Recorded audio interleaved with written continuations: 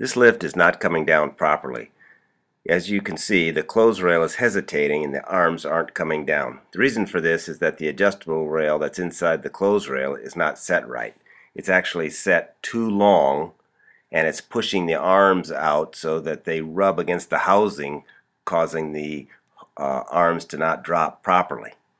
It would do okay if it was loaded, but unloaded it's not acting properly. So we're going to show you how to fix this. Okay, I'm going to take the adjustable rail out because it appears to be set too long, which is causing the arms to not come down properly.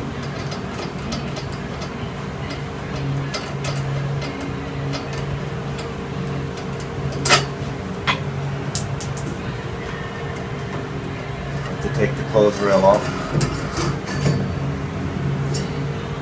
I'm going to just twist this, slide it in so that it's a little shorter.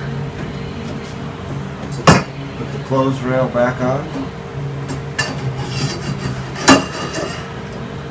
Put it back in here.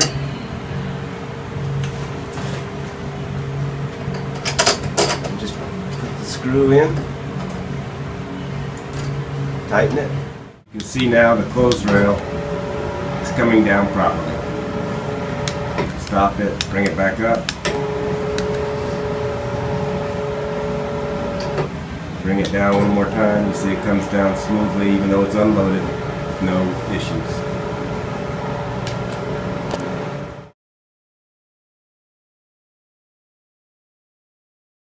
The problem with this lift is that it's crooked and not level. We'll show you how to fix this. Okay, the way you fix a lift that's crooked is you remove this strap material, just slide it out of the way like this, okay, and then you see this screw right here. You take that screw out, and then with this clamp that's on here, you don't take the clamp off, you just slide the clamp and the strap material whichever direction you need to straighten the lift, and then reinsert that screw, and that's all you have to do.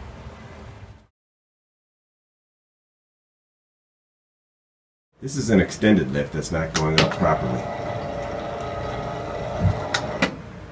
Notice how the clothes rail is not seated properly into the receptacle.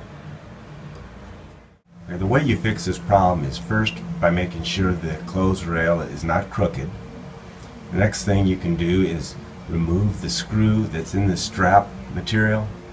Take that screw out, move the strap material to the left or right, and insert the screw. And then also, if necessary, you can move the strap material on the motor tube.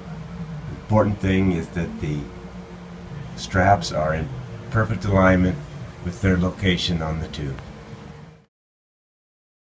Now, as you can see, the clothes rail seats perfectly into the receptacle.